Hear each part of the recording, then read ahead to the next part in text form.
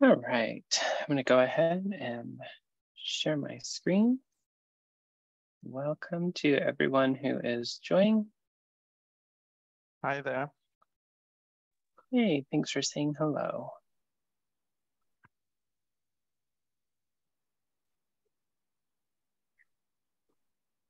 All right.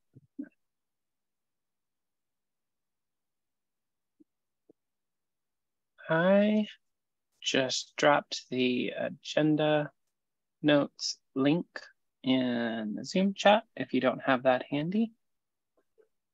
While everyone's joining, if you can make sure and add yourself to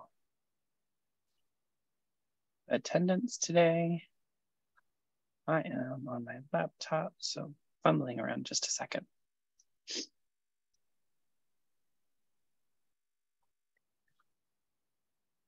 Welcome to November.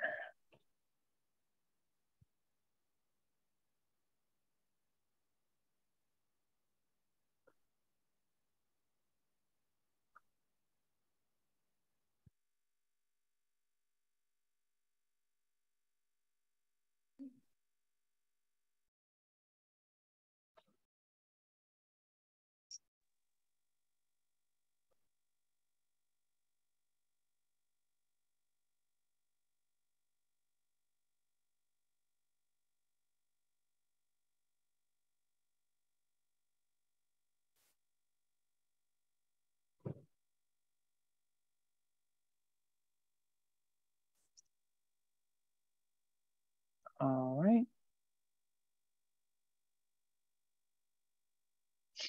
While you are in here logging attendance, if you can be sure and add any items that you'd like to discuss to agenda notes or the open floor, and of course, any pull requests, bug scrubs, or any conversations in the mailing list that need extra attention, drop links to those and we will be sure to get those up. And while everyone's filling out agenda notes, if we have any new attendees today or anyone who has not introduced themselves before, I would love to invite you to say hello. We can welcome you, and anything that you care to add about yourself or what brings you to KubeVirt, we'd love to hear about it.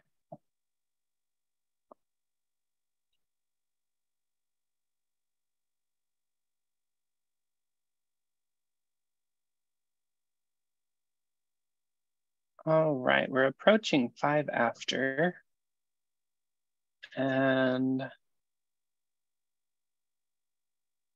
just 11 people so far.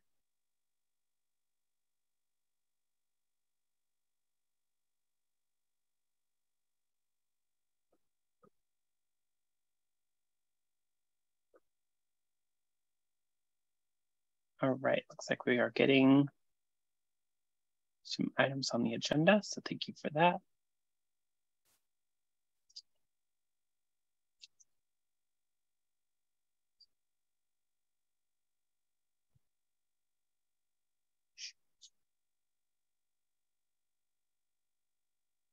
All right.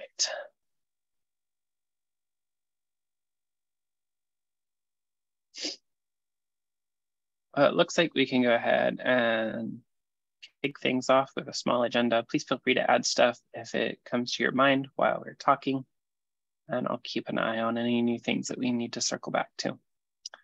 So with that, Helen, do you want to speak to your open floor item?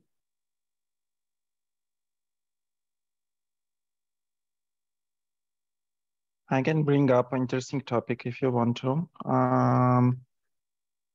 We talked about that already. It's an ability to specify custom image names. Let me copy a link to this issue.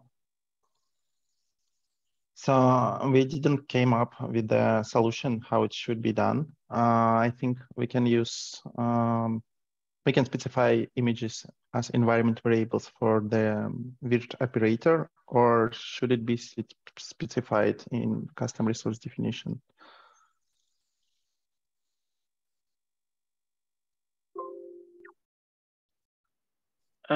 Is that related to the item that's here on OpenFloor, or do we need to create give an me a item second. for that? I'll copy it there. Here. Sorry.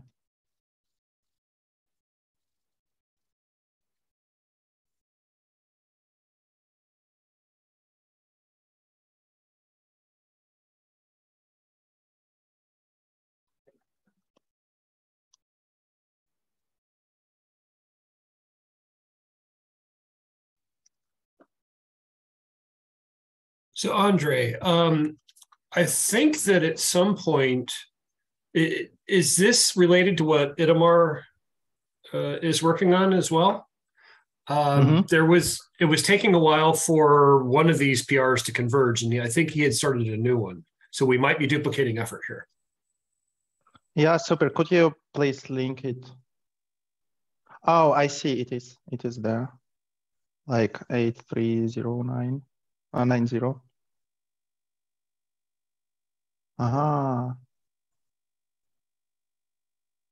No, it is mine.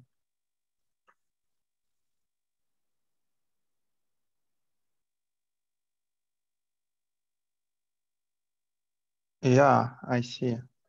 8673. Yeah. I somehow skipped that. I'll subscribe myself to it, and maybe I'll give a review as well, because we're also looking for this feature. But right now we are about to release our first phase of implementation virtualization model for our platform. I just have no time for finishing this. Okay, no worries. Yeah, but he's just a couple days out, hopefully, from getting his merge. So please do look, because if it doesn't meet your needs, that's going to be a mess. So, okay, cool. I'm glad that someone started this.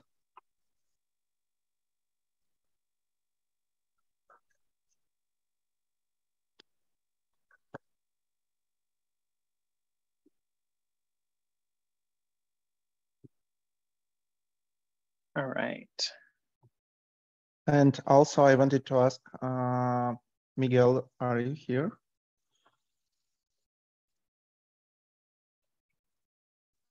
Probably don't.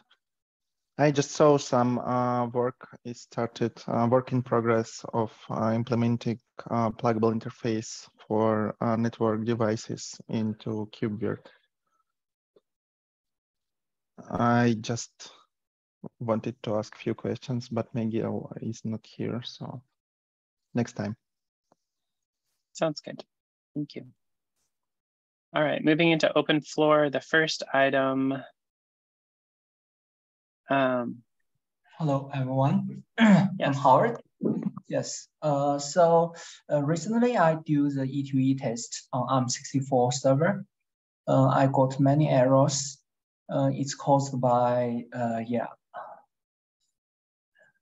the VirtIO GPU device is not supported by the QEMU KVM binary on ARM64, and this lead to the auto attach graphic device not work on ARM64. And those devices used to be supported on ARM64. I don't know why it's removed.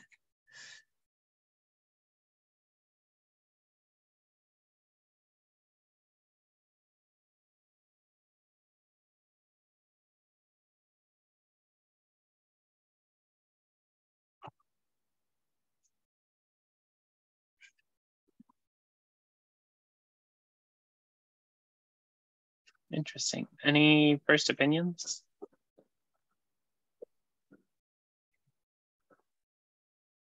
Sorry, was not next to my mute button for a second there. If this is a QEMU level issue, I don't doubt you, Howard. You're kind of the expert on ARM here. We're going to have to get the LibVirt and QEMU guys involved because we only consume that binary as shipped by that team. So this might likely be a bug we have to relay over to them. Yeah, Okay, that's cool. what I wanted to say. Maybe it might be good to write to a virtualization mailing list. There were some lists related to virtualization. Yeah, I want to know who can I talk to, yeah. As you can see, I put the RPM link here. It comes from the CentOS 8 stream base OS.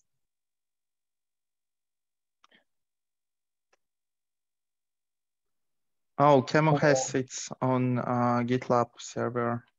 I can send a link. I will put it into this document.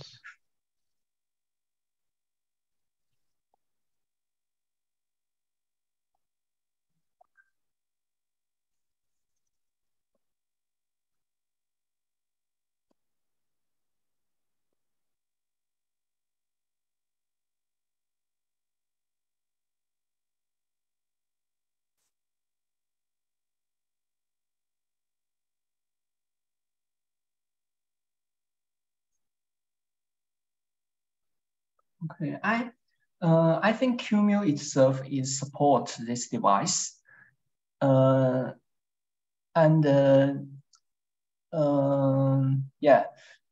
it's because when you compare the QEMU KVM binary, you may remove this device from the how to say configuration. Isn't it configuration option for building the Camo itself? If I understand well, the KubeVirt uses Camo from the packages. Am I right? Yes. It's configuration for compile this binary. Oh yeah, that's true. Yes. But it isn't compiled in so it shouldn't be bug for Camo because it has this option, and it should be bug for Red Hat, or I don't know. Yes. I'm not sure who can I contact with to solve this problem.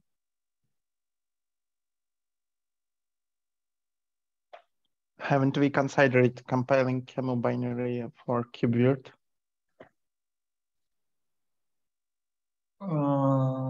Actually, this binary is not compiled by KubeVirt project. Yeah, I just was telling that if there might be some issues like that, it might be because if I remember well, the libvirt package is compiled by KubeVirt, or am I wrong? If somebody remember that. Mm-hmm. Okay, sorry, don't listen to me. Well, I don't know. I would like to find where this package came from. I guess it is from Red Hat, and then it should be reported, at least created issue why this decision was made like that, why it was decided to disable this option. I'll try to find where is this bug tracker. Okay, thank you.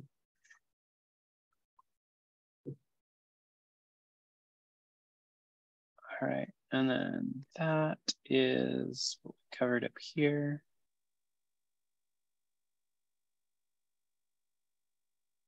So with that done, you can go ahead and jump into PRs. Again, if there's a PR that you specifically want eyes on, drop it in the agenda.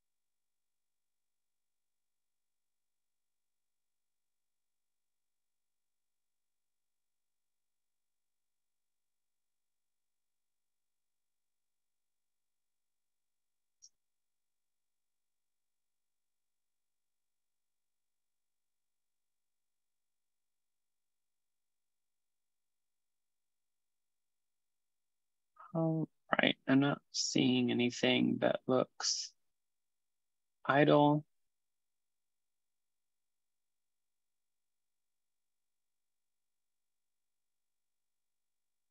In the last week.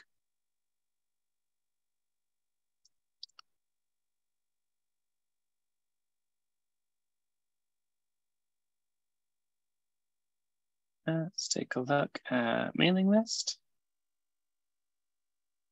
Starting the new release cadence. That's exciting.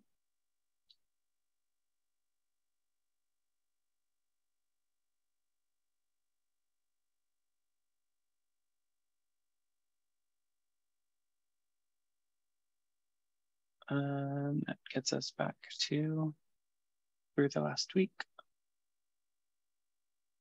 on the bug scrub.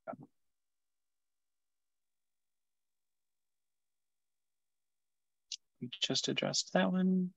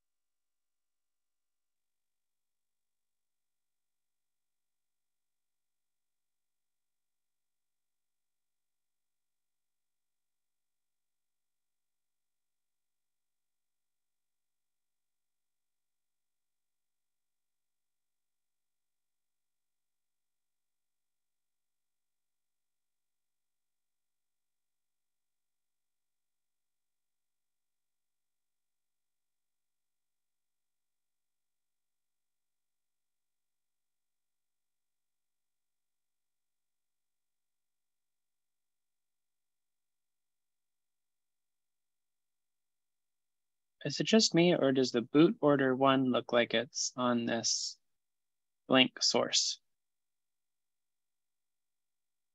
Or are they trying to boot from CD-ROM to, this is confusing.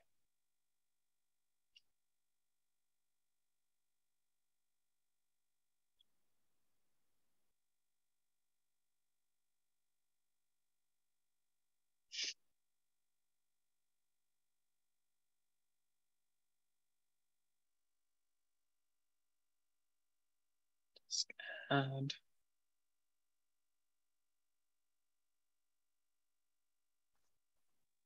what is there?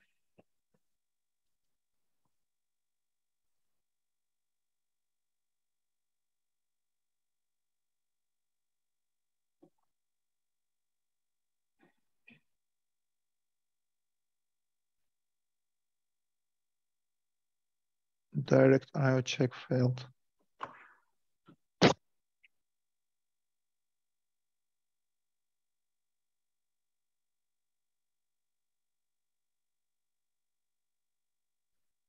I think it might be specific, might be affected by the storage they use. For example, ZFS also does not support direct IO. okay.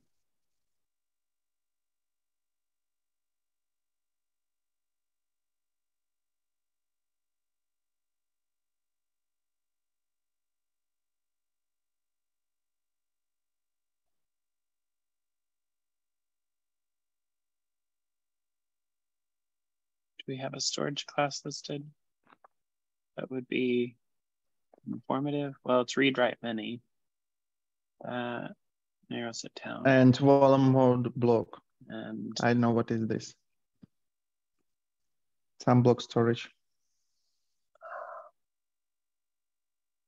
But I guess not ZFS.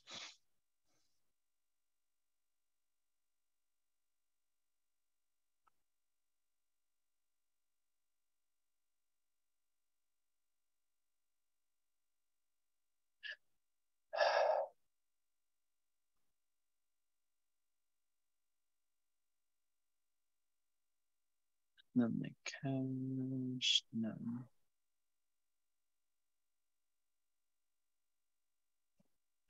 So I suppose we can recommend removing the cache none and setting to read write once on both data volumes just to reduce the complexity and retest.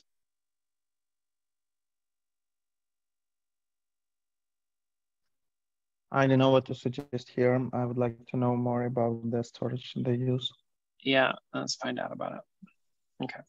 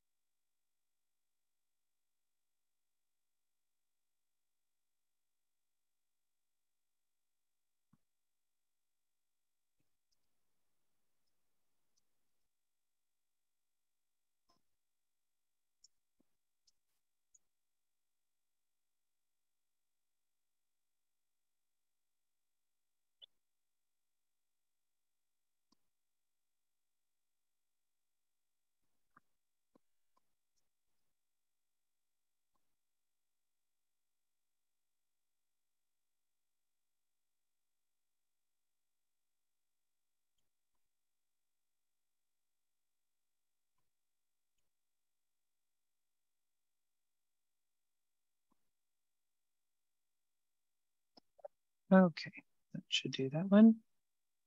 I think I caught everything.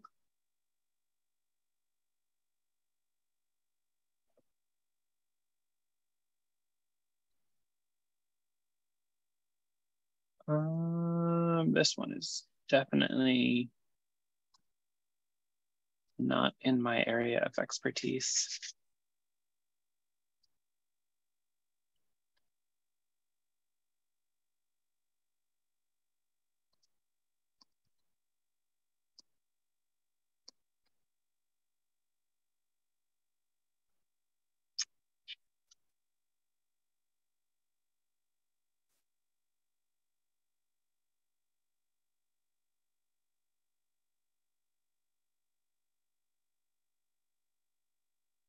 If anyone wants to volunteer on that one, I have no way to add anything.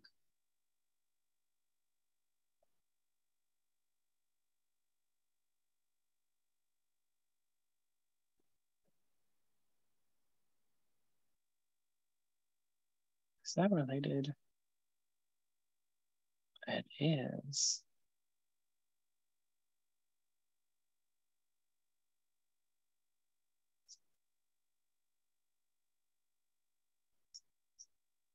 Looks like they opened a duplicate of their own issue.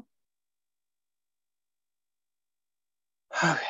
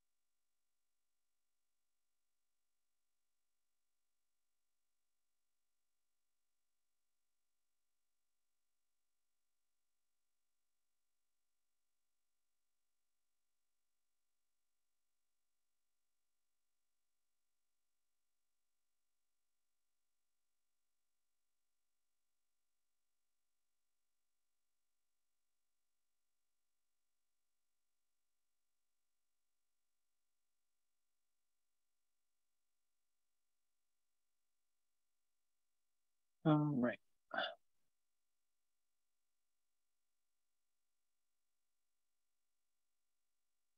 VNC authentication.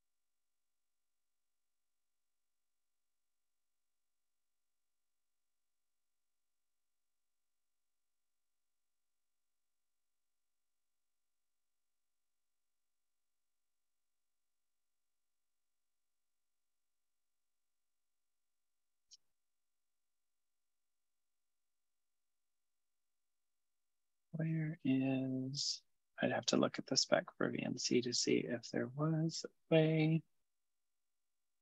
So I know you can put a password on it in QEMU. I'm gonna look for an answer to that one in a bit.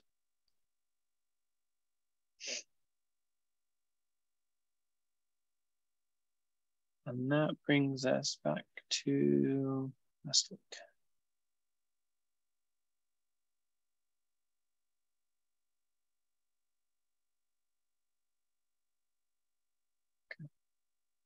All right, well, with that said, let's see if anything else was added last minute. I do not see anything.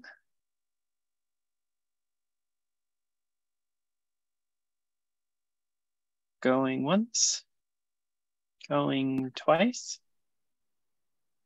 Unless there's anything else, I will go ahead and adjourn the meeting.